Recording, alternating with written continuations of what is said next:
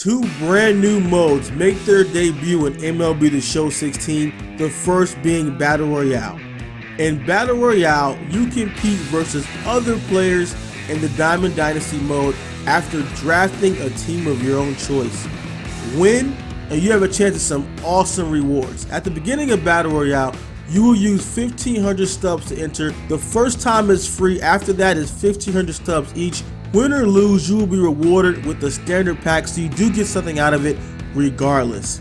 After you draft your team, you play head-to-head versus an opponent in a 3-inning contest, and he's drafted his team as well. So head-to-head, you guys go head up with the chance to win some cool rewards. As you continue to win, you will win more rewards stuck away like Flashback Alex Rodriguez, legends like Louis Tiant and Nolan Ryan, which you can only win in Battle Royale.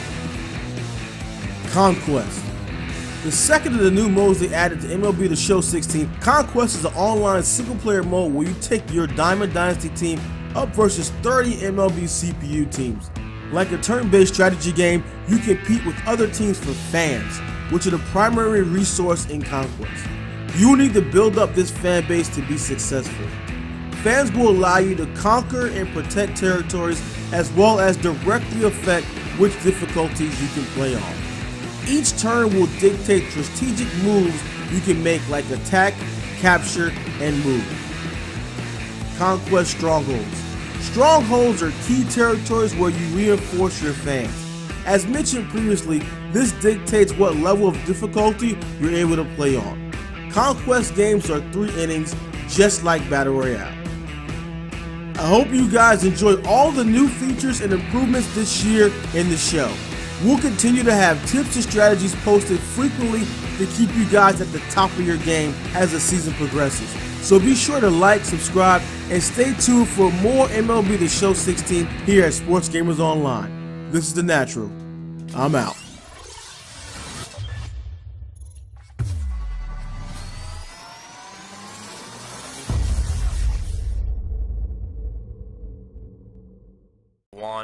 Marichal. So right now we're going to get pitches away. By the way, I'm using the extended offset. So I don't know if you guys are familiar or not with how pure analog hitting used to work, but to start your stride, you simply hold down on the right stick about the time you see him cock the ball back. So right about now, alright, and then you flick the stick forward in the direction in which the ball is crossing the plate. Alright, so it means if the ball was away there,